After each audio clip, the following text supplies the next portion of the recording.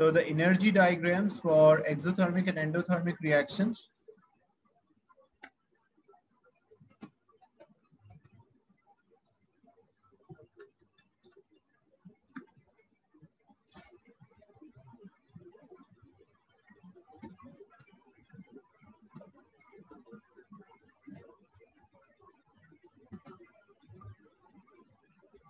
If you want to make for endothermic and exothermic, in endothermic, reactants have less energy.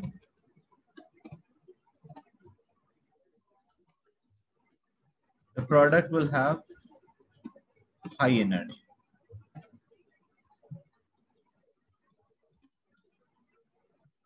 Where in exothermic, opposite, reactant have high energy.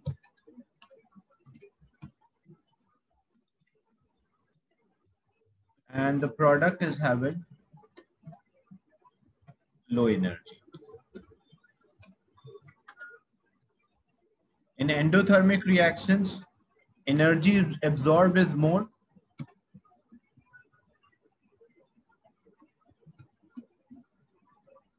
Then released. And in exothermic reaction, energy release is more than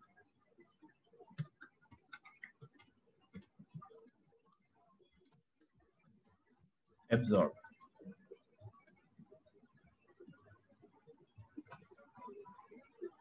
So if we sketch energy diagram for this,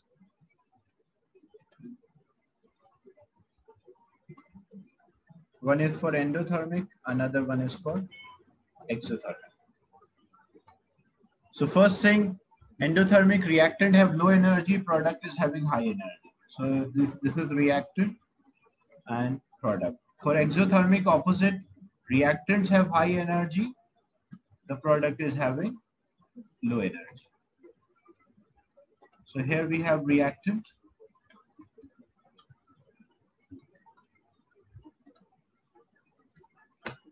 And on y-axis we have product.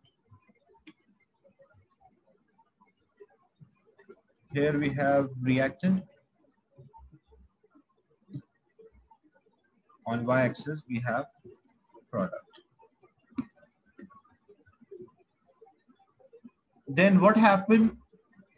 Energy absorbed is more than energy released. So first, the reactant will absorb energy.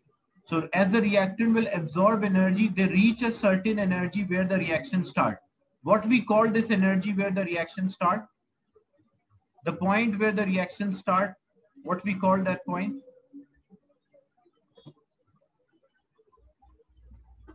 This is a point where the reaction starts.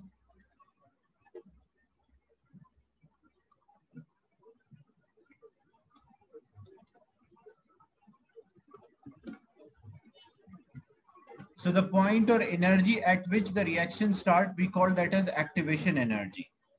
And once the activation energy is reached, they will form the product. So if the question is label the activation energy, so how you label the activation energy? It's from reactant till the start of the reaction. That's called activation energy.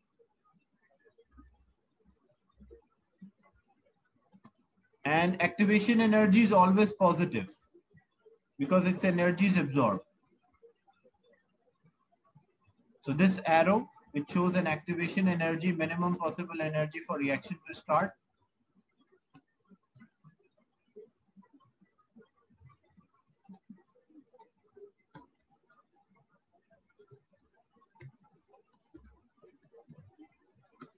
Or minimum possible energy which the particles require to start up the reaction. We call that as activation energy. And the difference between energy of reactant and product, that is known as energy change. So from reactant to product,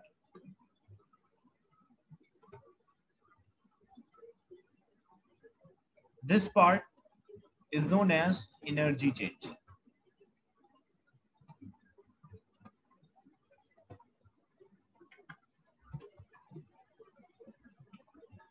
Same way, For exothermic reactions, they reach activation energy, minimum possible energy for reaction to start, but they need a small amount of activation energy or a small amount of energy to start up the reaction. The minimum possible energy at which the reaction starts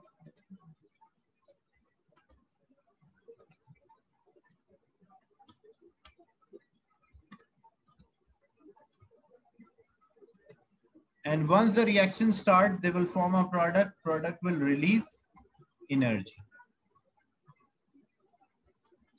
So if the question is label and activation energy, so from reactant till the start of the reaction, we call that as activation energy. And if the question is label energy change, so energy from reactant to the product is refers to energy change. The activation energy is positive for both reactions. The activation energy for endothermic reaction, it is positive. For exothermic reaction, it is also positive. Why? Because energy is absorbed. You can see reactant absorb energy to start up the reaction. Here also reactant absorb energy to start up the reaction. So energy change is positive. Sorry, activation energy is positive for both endothermic and exothermic reaction. But what about energy change? Energy change is the difference in energy, reactant minus product. So here reactant minus product is product minus reactant, the difference in energy. So when product minus reactant, I will do product is having high energy, reactant is having low energy. So energy change will be positive for endothermic. But energy change, when a product minus reactant I will do, I will get a negative answer. So energy change is always negative for exothermic reactions. Is it clear? The activation energy for any kind of reaction, it is always positive. Why? Because energy is absorbed and energy absorbed is positive. If energy release, then it will be negative. So energy change for endothermic reaction, because greater amount of energy is absorbed and released, that's why energy change for endothermic reaction is always positive, and energy change for exothermic reaction is always negative. Any doubt in this?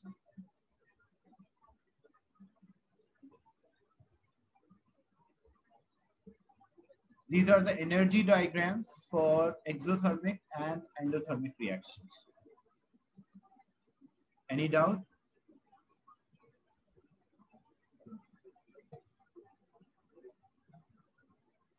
Feel free to ask doubt or questions, because when you are asking a question, you will have a better understanding of the topic.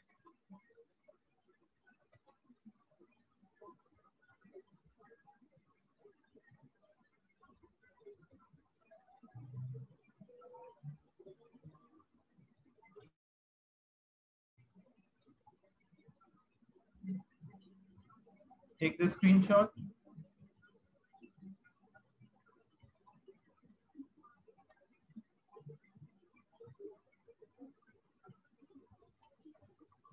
Why the reaction start is differ? Because in endothermic reactions, the particles need greater amount of energy. The particles are more stable normally in endothermic reaction. That's why they need a greater amount of energy.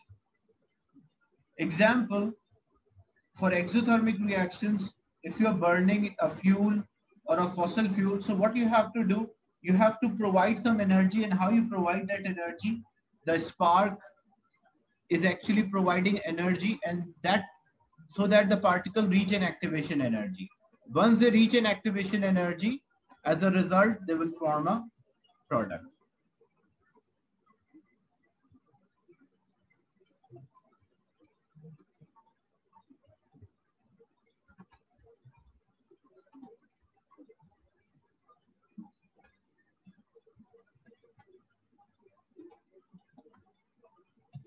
Then the fuel, basically how we define a fuel, something is a fuel or defined refers to the fuel when a substance can be used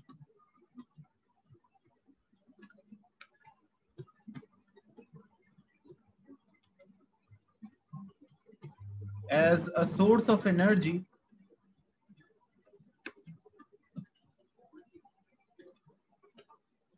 if a substance can be used as a source of energy, what we call that substance? We call that substance as a fuel.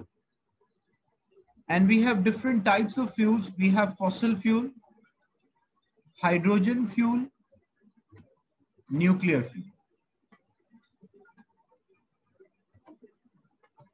The fuel which is obtained from remain or organic matter, that's called a fossil fuel. If we use hydrogen, we call that as, if we burn hydrogen, because hydrogen is also a flammable gas, it can catch fire. So we call hydrogen fuel. And the third one, a nuclear reaction, release energy. So we have a nuclear fuel, such as uranium. Yes, biofuel is also refers to the fossil fuel. Biodiesel is the fossil fuel, the fuels which you are obtaining from organic matter, you refer that as a fossil fuel. So example, like coal, oil and gas.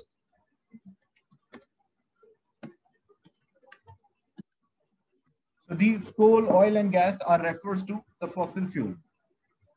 So how the fossil fuel release energy or produce energy? So what we'll do, we have a fossil fuel.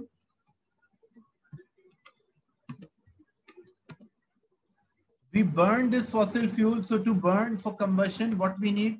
We need oxygen. So fossil fuel plus oxygen,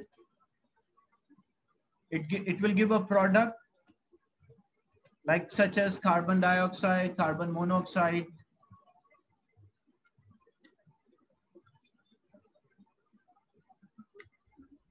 or carbon monoxide if it is in complete combustion.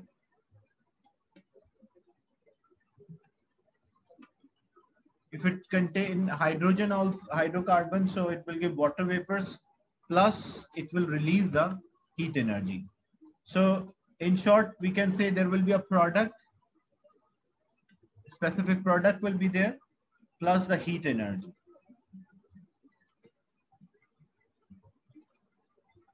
So if you are burning a coal react with oxygen, give carbon dioxide and release heat energy. If you burn a natural gas or a methane, it will give carbon dioxide and water vapors. Now, what is the advantage of using these fuels? What are the advantages of using fossil fuel?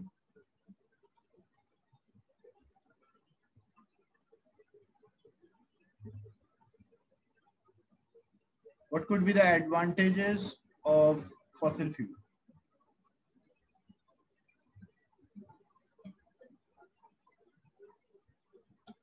Provide lot of energy, that's correct. What else? Generally, fossil fuels are cheaper.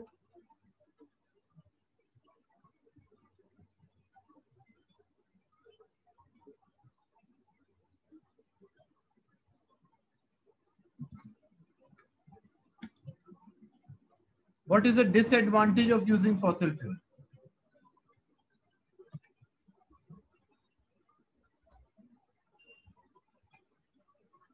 What could?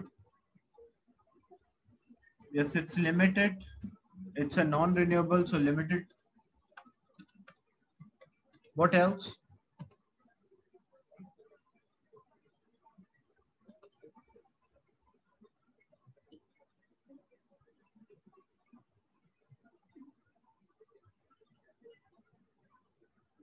So release toxic gases such as carbon dioxide and carbon monoxide, or produce global warming. So release toxic gases, you can.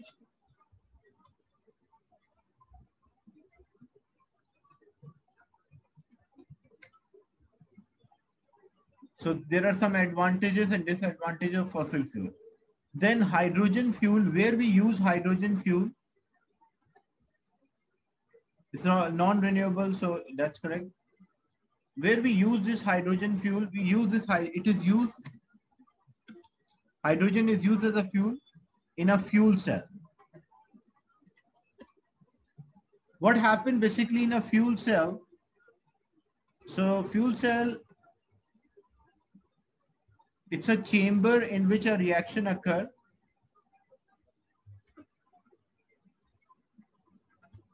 So fuel cell is having opening for hydrogen and oxygen. One side hydrogen enter, another side oxygen enter. And when hydrogen mix with oxygen, as a result, what they will produce? They will produce water. So reaction between oxygen and hydrogen result in a formation of the water. Where we use these fuel cells, normally these fuel cells are used in these space stations, spacecraft, or space missions to produce, because hydrogen can burn, or it's highly flammable, so it can burn easily and release the energy. So the overall reaction in a fuel cell, it will be hydrogen plus oxygen gives water plus heat energy. What do you think advantages of the fuel cell? What are the advantages of this fuel cell?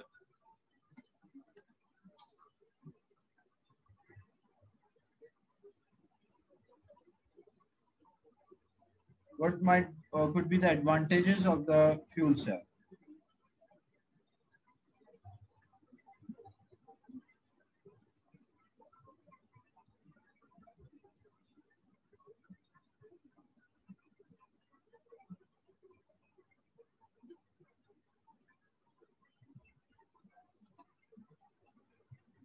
Yeah, does not produce toxins or does not pollute the environment.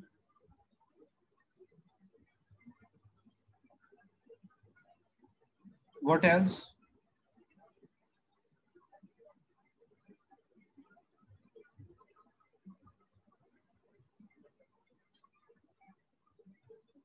No, it's fuel is not cheap, because we have to supply, we have to extract the hydrogen. So its fuel is not cheap. It's reliable. That's good reliability. That's correct.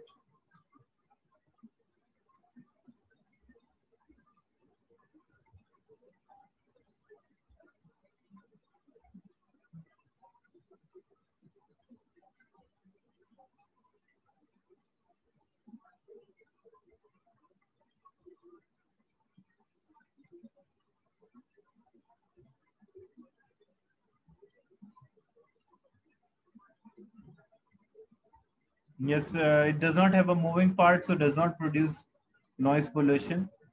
So few you have to write. Number one, you can mention it is efficient, release, provide lot of energy, or does not produce toxins.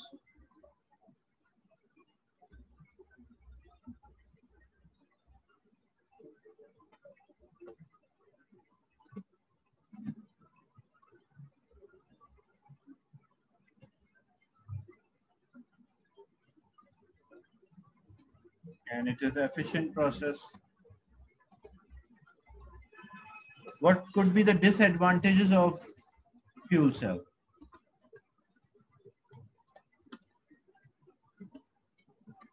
Of burning hydrogen?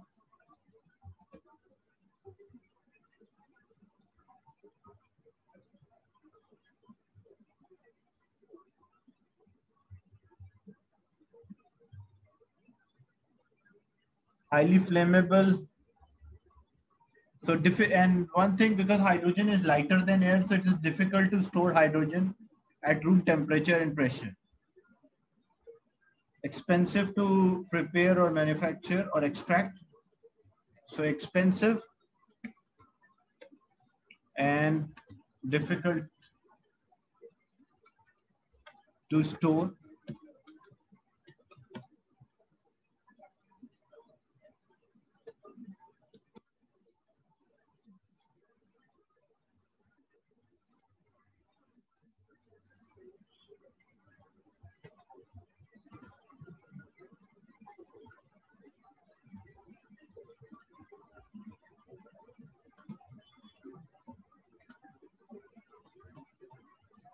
So it's difficult to store hydrogen.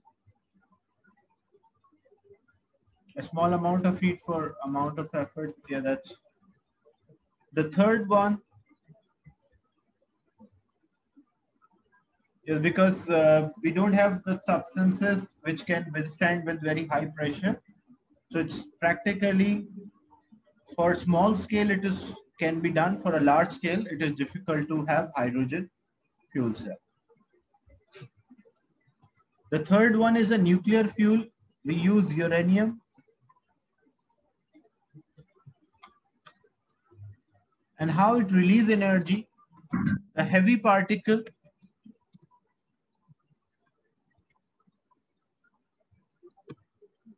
split into lighter particles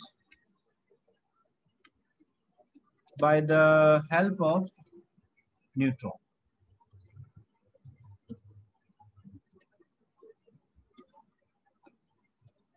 So by the help of neutron, we break the heavy particle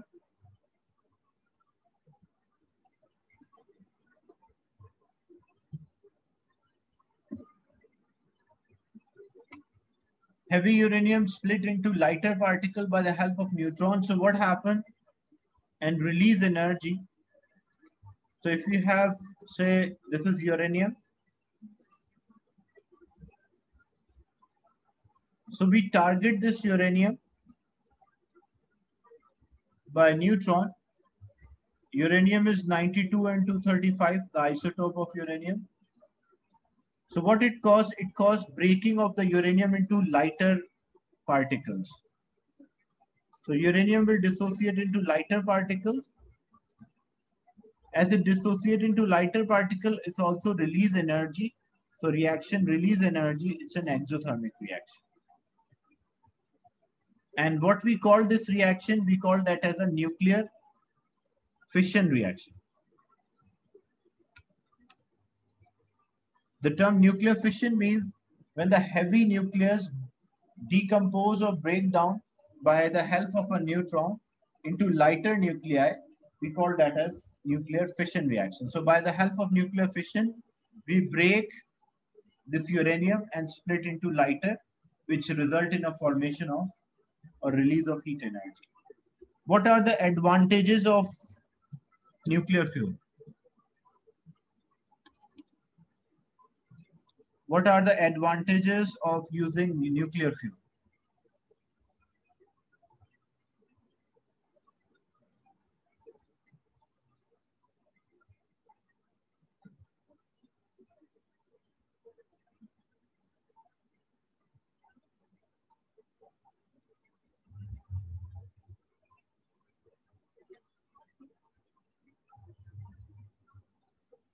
It does not contribute to global warming. It releases energy.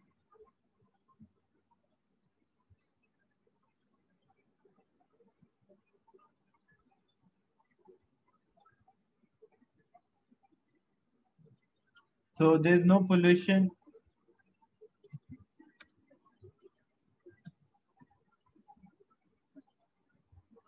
That's a disadvantage.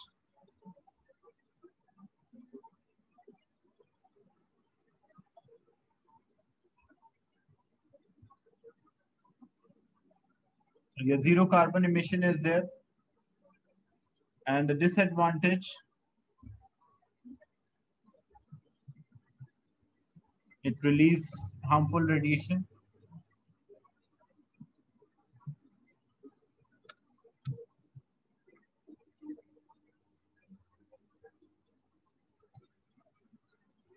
What is the similarity between all these three reactions? Fossil fuel, hydrogen fuel, and uranium as a fuel or a nuclear fuel. What is the similarity between all these three changes?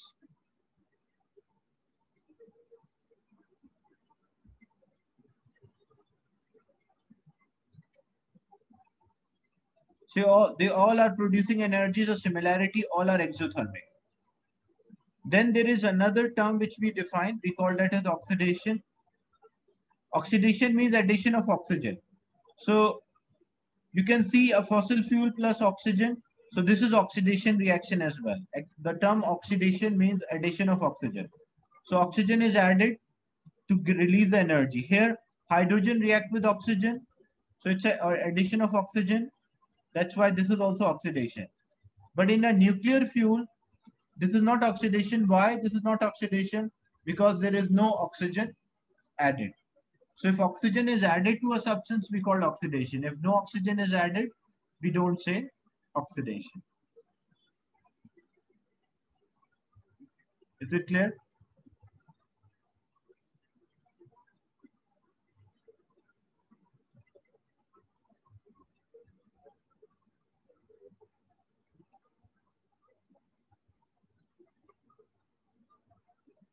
When the heavy nucleus is split into lighter by the help of a neutron, we target the heavy nucleus by neutron so that this neutron help in decomposition or breaking of this heavy nucleus into lighter particles, lighter atoms or nuclei, and this result in a release of energy. We call that as nuclear fission reaction.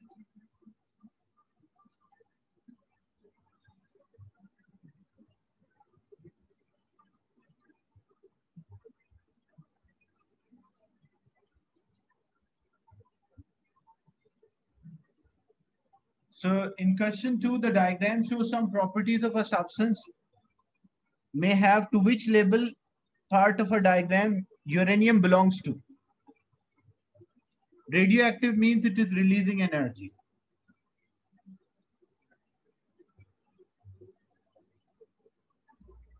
Take the screenshot first.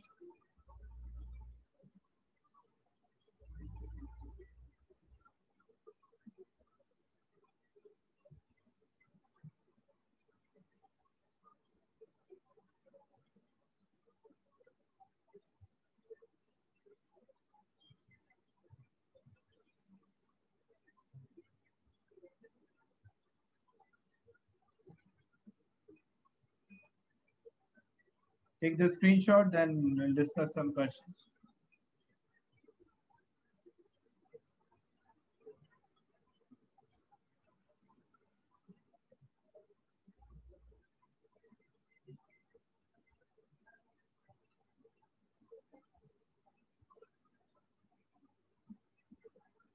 What could be the answer? The diagram shows this is a Venn diagram. In mathematics, you study the common set.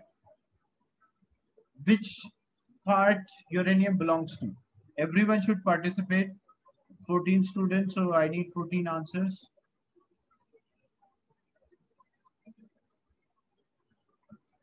Everyone should participate in this.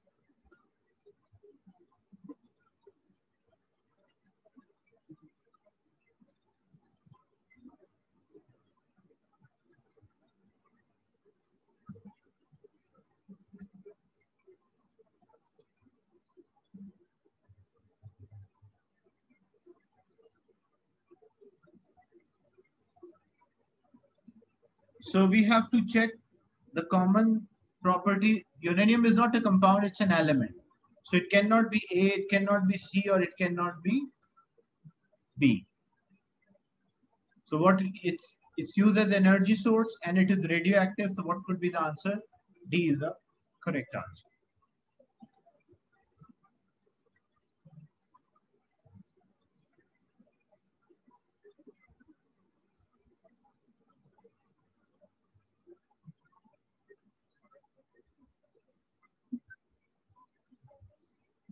Question 9.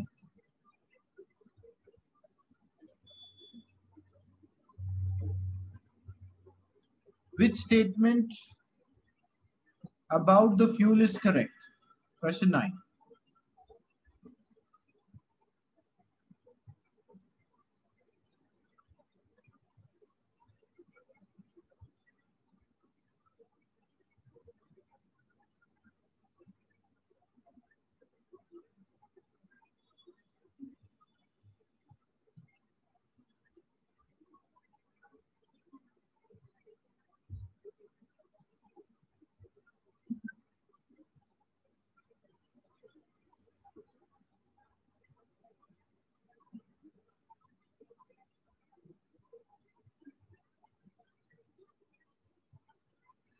So hydrogen is, although it's difficult to store, heat energy can only be produced by burning fossil fuel. No, there are other ways.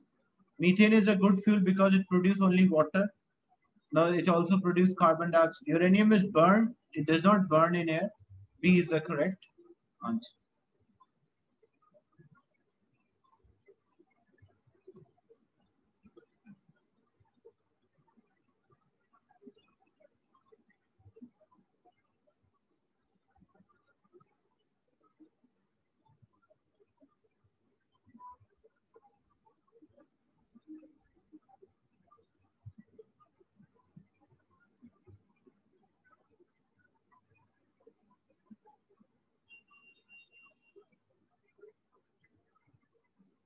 Okay, in this reaction, question 20. First, identify which reaction is this, endothermic or exo? Question 20, which reaction is this? Reactant have high energy and the product is having low energy.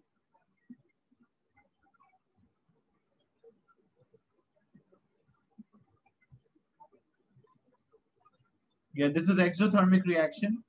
When reactant have high energy, product is having low energy, the reaction is exo. Now, as we discussed, activation energy is always positive.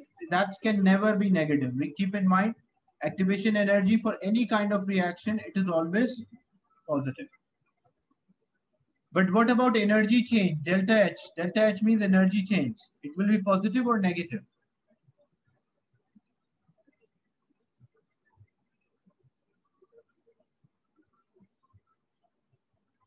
Energy change is the energy of product minus reactant, so it will always be negative for exo and positive for endo. So what could be the right answer for question 20?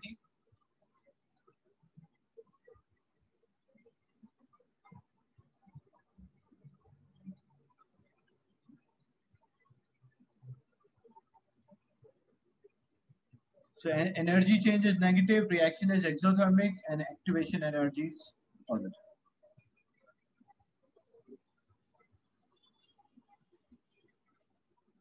A similar question, but a different diagram. This is for endothermic reaction. What could be the answer?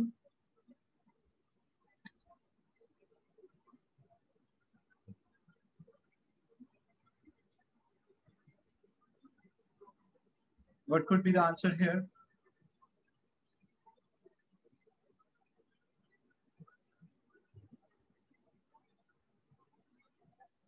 Activation energy, because it's the energy which is absorbed. So activation energy can never be negative. It is always positive. So either B can be answered or D can be answered. But the thing is, because this diagram is for endothermic, this cannot be exothermic. So D cannot be an answer. So what you're left with? You're left with only B.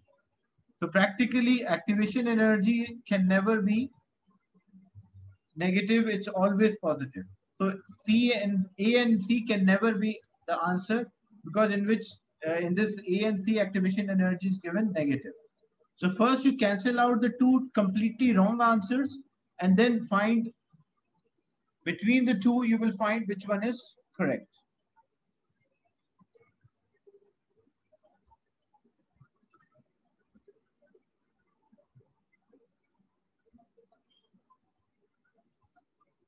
Question 23. Which statement describes an exothermic reaction?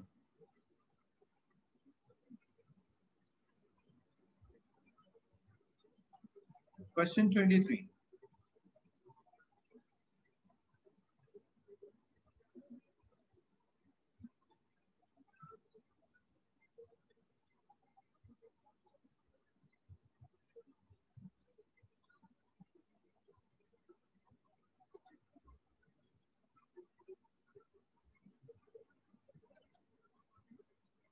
I need participation from everyone so that I can have a knowledge that everyone is understanding or no difficulty in the topic.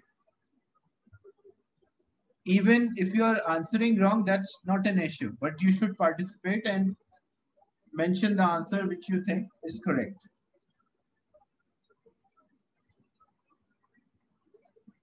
The energy absorbed for bond breaking is less than the energy released when the bonds are formed. That's correct. Bond breaking energy is less and bond forming energy is more.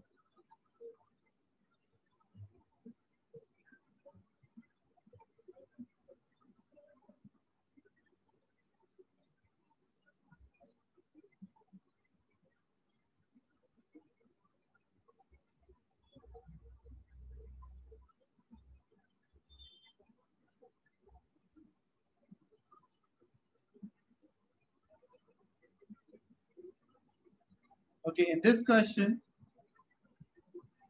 sulfur tetrafluoride SF4 can be made by combining gaseous sulfur with fluorine. Equation is given. Sulfur plus fluorine gives sulfur tetrafluoride. The reaction is exothermic. Complete energy diagram include arrow which already which clearly shown the energy change during a process. So it's an exothermic reaction. If it's an exothermic reaction, reactant have high energy and the product will have low energy. So what we will do? The product is SF4, so we'll draw SF4. Now it's optional because in the question they did not mention draw activation energy. So if you draw, that's also okay. You can mention activation energy and then energy change. You have to label the energy change. So energy change is from reactant to the product is energy change. Arrow should point down and activation energy arrow will point up. But because in the question activation energy is not having marks, so you can also draw another diagram without activation energy, without showing an activation energy, just show an arrow.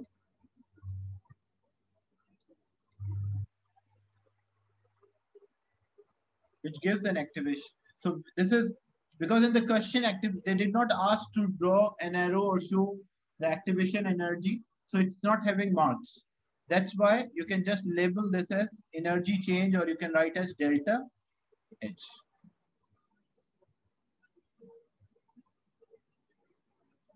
Both ways are correct. You can mention activation energy. That's also right. If without activation energy, that's also correct. Because in the question, they did not ask to draw.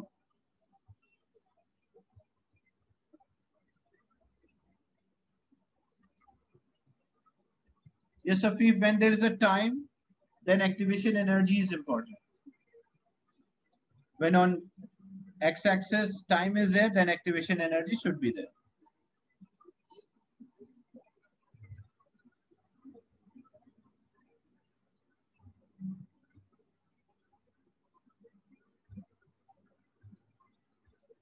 Complete the diagram by adding a product and label the delta H.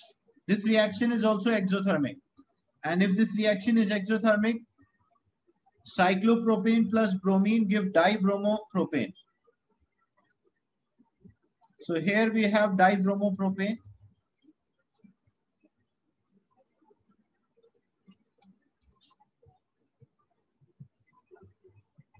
And we'll label the arrow for the energy change from reactant to product. Any doubt related to today's class?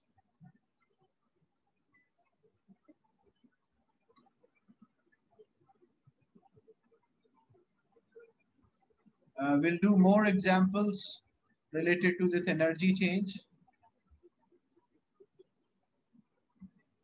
So I'll end the session and share the recording with you.